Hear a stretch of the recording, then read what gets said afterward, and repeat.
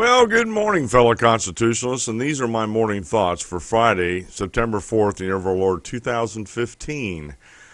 It is finally Friday, and you can see I have my Hawaiian shirt on, so if you don't have your Hawaiian shirt on, you're wrong. Just kidding, folks, just kidding. This has been in the news and on my mind all day, and we're going to talk about this a little bit today, about the violence that's going on in America, whether it be the hate group Black Lives Matter or the police with some of their brutalities. And I'm not saying everybody in the Black Lives Matter movement are terroristic in their actions. Some of them just want to bring this awareness to folks, and we understand that. I believe all lives matter, not just black lives. I believe all lives matter. But on the other hand, we can't just sweep under the carpet some of the brutality that some of our policemen in our country have perpetrated upon the citizens that they're sworn to protect. So there's plenty of fault on both sides. What we need to do is take a step back, and we need to calm down, and we need to start rethinking and relooking at a few things. One of the things I'd love to see is the demilitarization of our police forces. I talked about this on the show yesterday a little bit, and I'm very serious about this, folks. The police do not need the military hardware that they're getting from the government. They just do not need that. If things get to the point where they need heavy military armament, that's what the National Guard's there for. I believe a police officer is there to investigate crimes and to keep the peace.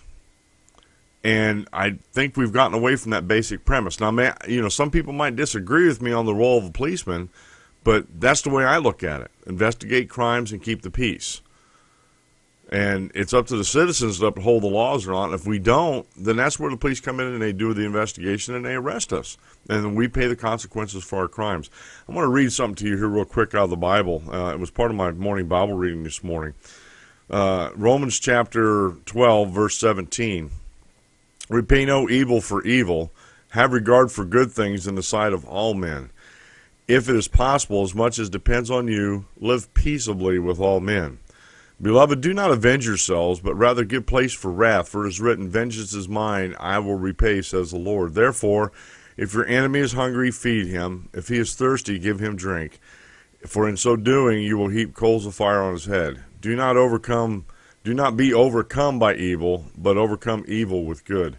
And folks, we need to get back to being good people. We need to get back to being good citizens of the United States. We need to get back to a time before President Barack Obama came to office and all the race baiters that associate with him, and get back on the path of peace and healing in this country, folks. America was great at one time. We can make it great again. As Dr. Martin Luther King Jr. said, I don't want to judge a man on the content of his character, not on the color of his skin. Folks, we'll see you later on this morning on the show. These are my morning thoughts for Friday, September the 4th. Have a great day, folks, and have a great weekend if you don't catch the show.